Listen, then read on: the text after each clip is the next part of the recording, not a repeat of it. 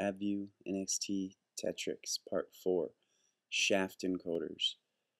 The shaft encoders with your Tetrix kit come with very good instructions for assembling them onto the motors. Follow them very carefully and you shouldn't have any problems.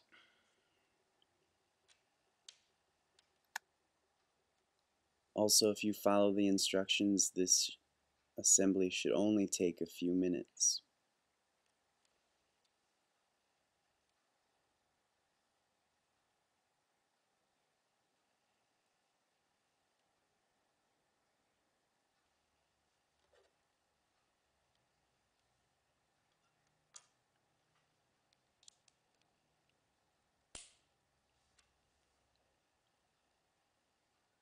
For some schools, you might have the shaft collar that you got from UAF. You should use that one instead of the one that comes with the kit. It will bolt onto the motor better. I didn't have the correct screws, so I had to use the one that was included in the kit.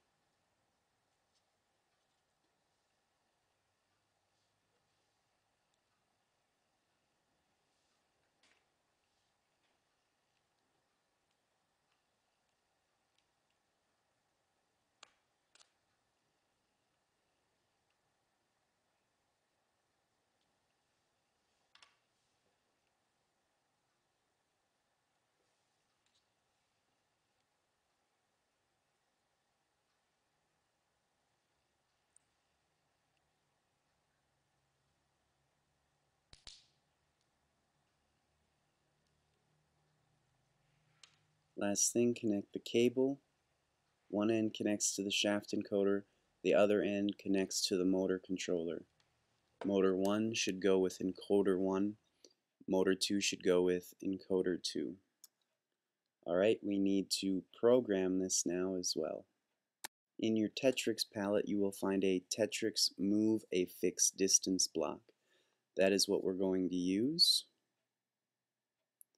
You'll see that it has a lot of inputs.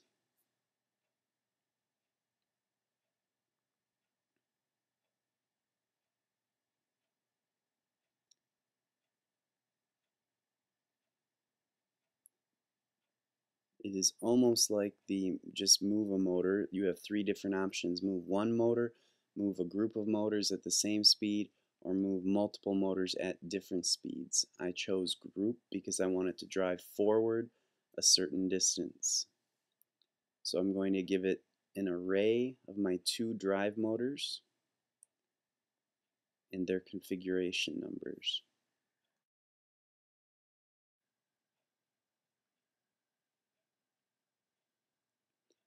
I'm going to create a constant for when move completes, meaning that we're going to stay in this block. We won't leave this block until it completes or the timeout finishes. So you have to tell it how long to wait for the block.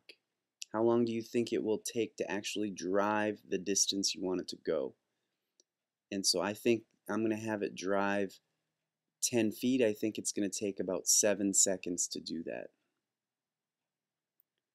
I want the motors to turn from their current position. I want to give it a speed. Let's try 75. Command U can clean up your code. And then the last little bit is the hard part. We need to figure out the encoder counts. Let's first start though by finding the number of degrees my wheels need to turn. The diameter of my wheel is 4 inches. So the circumference of the wheel will be the diameter times pi. I'm going to label the multiplication because the product will be the circumference.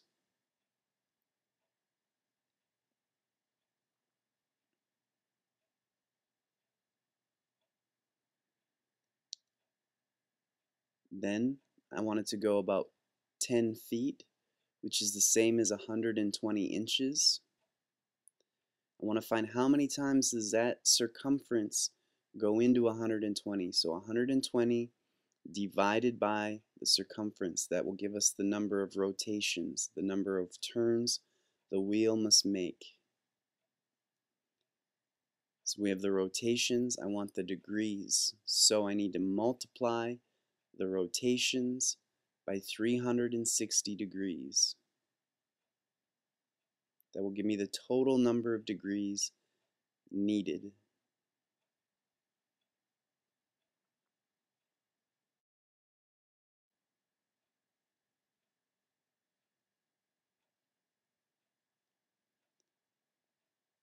Unfortunately, we're not done. We don't give degrees to this, we give it encoder counts. What is an encoder count? Let's check our detailed help. Scroll down.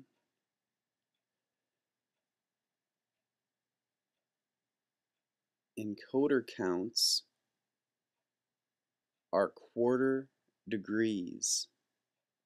So if we wanted to turn 1 degree, we have to give it 4 for 4 quarters.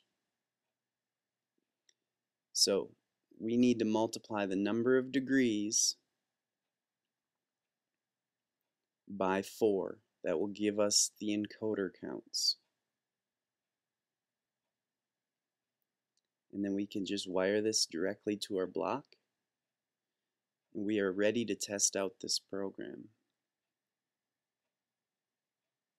Make sure you save your work.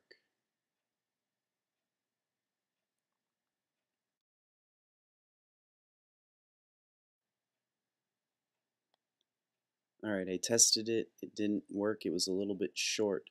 I remeasured my wheel, put it at 3 3/4 inches. Make sure you're very careful when you measure. If you have a little bit of error, it will add up over time. Alright, testing it out. We'll see if it goes 10 feet. Tape measure is set out to 10 feet, and you can see that it worked. Your challenge is to make a sub-VI that will find encoder counts. Test it by having your robot drive 6 feet.